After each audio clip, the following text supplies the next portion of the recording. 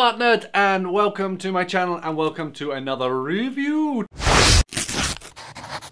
Today we are reviewing paint pens, Bojecher, B-O-J-E-C-H-E-R, Bojecher.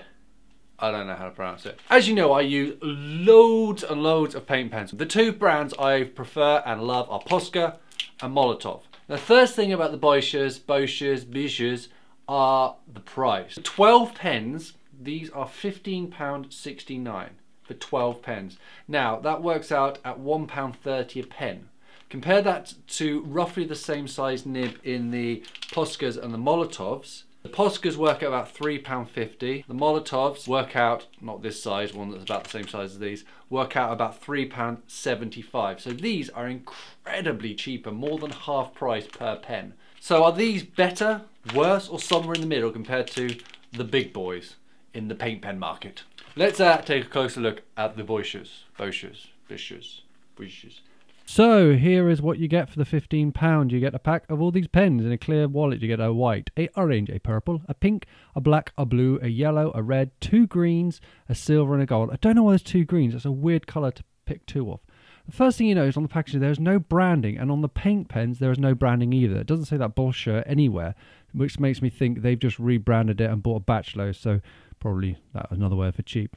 The major thing I noticed straight away, look, there is hardly any paint / ink in these at all. Look at that. It's, what, less than 25% of the whole pen? This is obviously how they keep it cheap and a weeny bit unforgivable, I think. That is not enough ink. Nowhere near. They feel real good in the hand. Ergonomically, very, very nice, and nothing wrong with them. And there you can see the nib.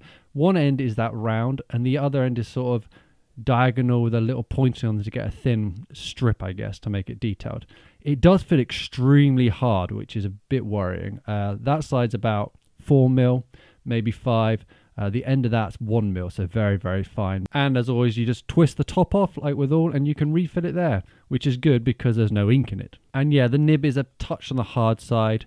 And as all these paint pens, you just pump the end to get the ink out or the paint. Again, this came out extremely quickly. If you use a Posca Molotow, that takes a while, which indicates the paint is very, very, very thin. And as you can see, when I'm doodling with it, it's very shiny, which indicates it is a bit on the thin side. Same with the blue, but the colours are really nice. They're really vibrant, which I'm really impressed with. I wasn't expecting them to be quite so vibrant. And with the angular nib, you can get really thin lines and some nice big fat lines, really sort of calligraphy-like. Really nice. Only problem is here is a black, which I've been using for a couple of days, and as you can see, the ink's running out and the nib's getting very scratchy. The ink itself is nice, but there's not enough of it, and the nib being so solid is causing those scratchy lines when the ink's not flowing perfectly because there's not much in there. So now let's test the ink in these bad boys. Let's see what it's like. So the coverage, here I'm just doing an example with a Posca, a nice Posca red. As you can see, pretty good. A few lines you can see in it, and now I'm doing with the blue. As you can automatically see, the ink's coming out much faster and it's making a much wetter surface. And you can see little bits of the card are coming off because it's getting so wet. Again, indication this ink is very, very thin. It does feel like a felt tip, and it is causing that felt tip effect, and you can see it's very scratchy. It will smudge after you put it on straight away, which is nice. It's just some people like that in these paint pens.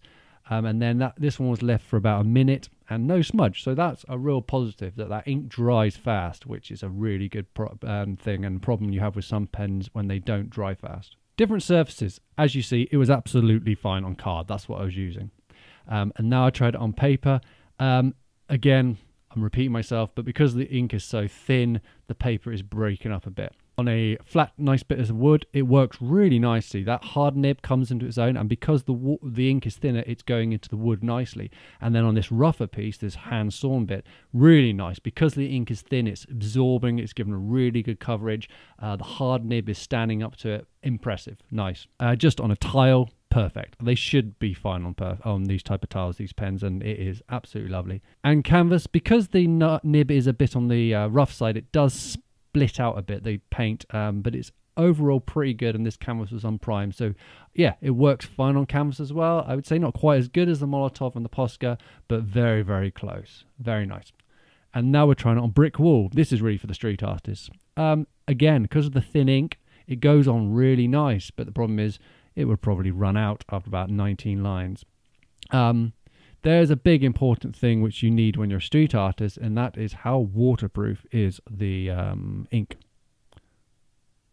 Not very at all. That was left for about a minute, and look at that, it's just coming straight off the wall. So if you're a street artist, don't even bother looking at these guys. I was surprised at how bad that was, actually. Awful. And then this is on a bit of wood just to see if it was the texture, and no, look at that, it's coming straight off. So don't ever use these outside. So to conclude, are these guys better than these guys? No, not even close. These are nowhere near as good as the Molotow and the Posca. Not in the same league.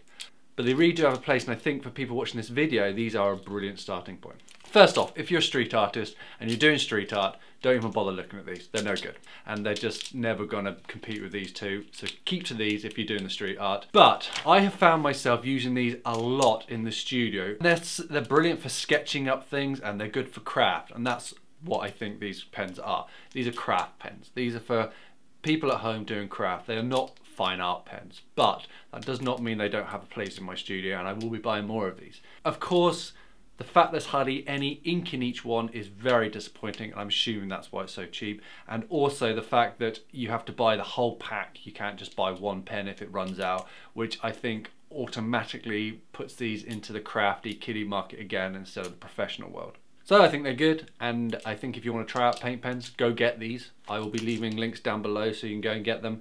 And they're definitely worth a shot if you want to test out paint pens and you don't want to spend the ludicrous amount that the Poscas and the Molotovs are. A mark out of 5 Steve faces, I will give these 3.5. They're good, but they're not great, but they have their place. So Bojecher, well done, but put more ink in them for God's sake.